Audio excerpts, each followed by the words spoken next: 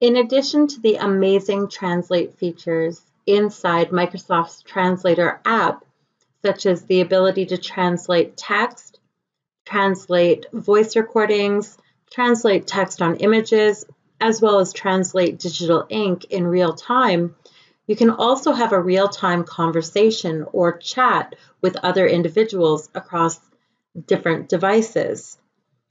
To start a chat, I'm simply going to click on Conversation, and again, I'm starting a chat from my Windows 10 app of Microsoft Translator.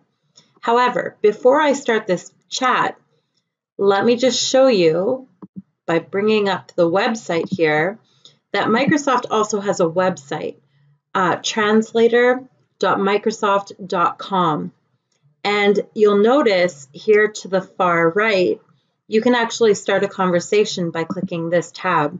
Now, the first time you do this, you will have to sign in. You'll be given a choice to sign in with your Microsoft credentials or even your Google credentials. And again, in our district, they're the same thing. But in this case, I'm going to start the chat from my Windows 10 app. So I'm just going to come back to my bar here at the bottom, my task bar, and click on that Windows 10 Translator app.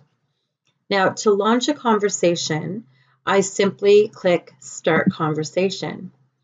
I enter in some information, including my name, and I choose my language.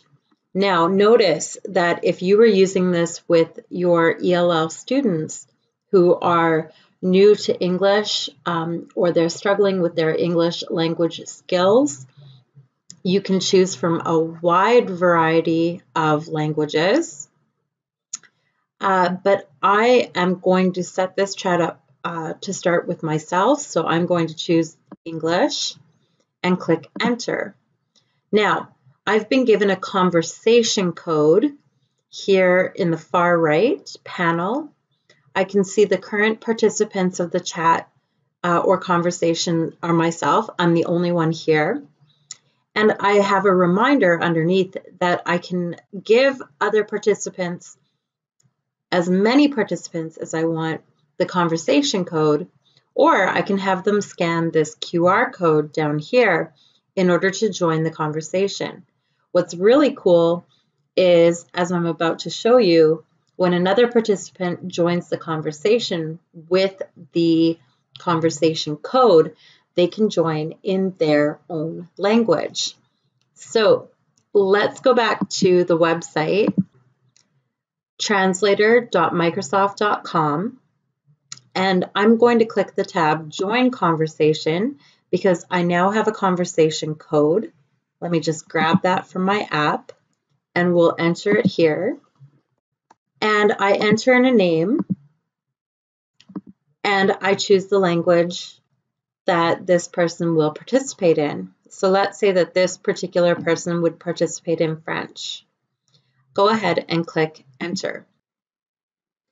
All right, so here we are in translator.microsoft.com inside a conversation, and we are actually participating as Michelle, and we selected the French language for Michelle to participate in.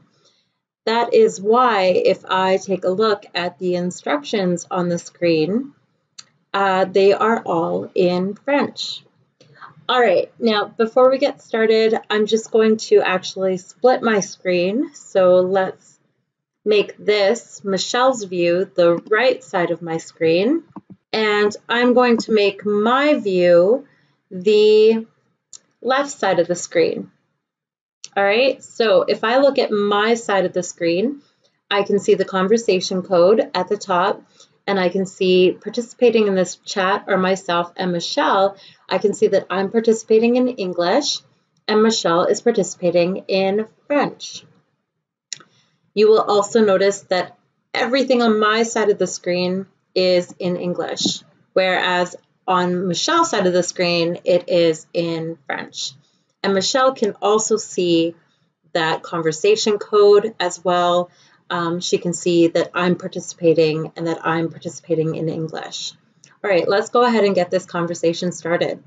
So I have a couple of options here. I can either type my message to Michelle, or I can press and hold down on the microphone and speak a message, and it will be turned into text and translated for Michelle into French. Let's just see how that works.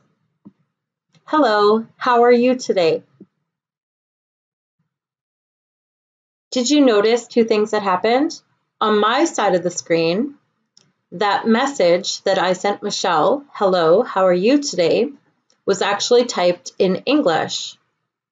But if I look at Michelle's side, it was translated into French. Now, let's have Michelle respond. Now, remember, you can either hold down the microphone and speak your message, or you can always type a message. So let's go ahead and type a message back. And that message that was typed in French was in real time translated into English. So as we can see, we have a few options for where we use the conversations feature of the Microsoft Translator app. We can either use it in the Windows 10 app installed on our Windows 10 device, or we can go to the website translator.microsoft.com and either start a chat from there or join a chat. But did you know you can also start a chat or join a chat from your mobile device, whether it be an iOS device or an Android device, as long as you have the Microsoft Translator app installed. Let me show you how.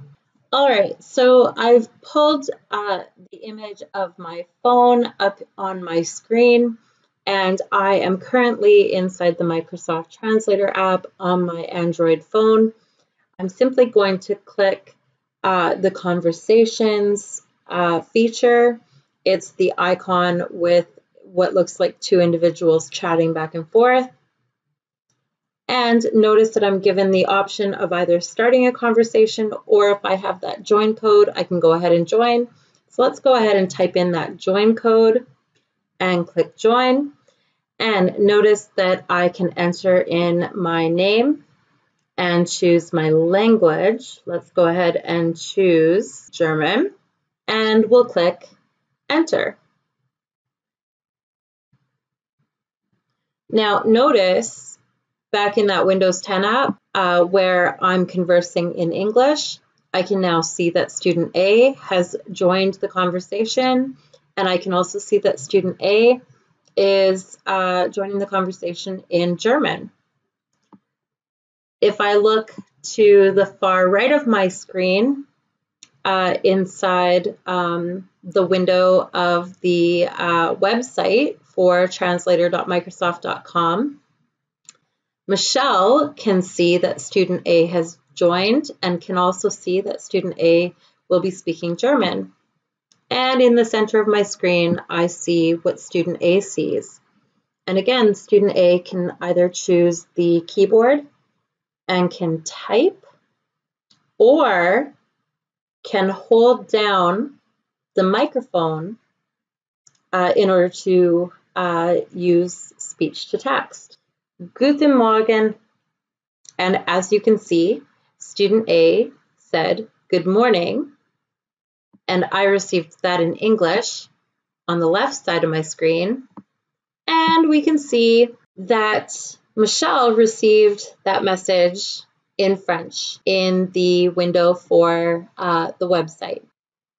So overall, the Conversations feature of the Microsoft Translator app can be a powerful tool to not only support emerging or struggling English language learners in your classroom, but also to engage in conversation with parents of ELL students in class and school community, such as at parent meetings or school events.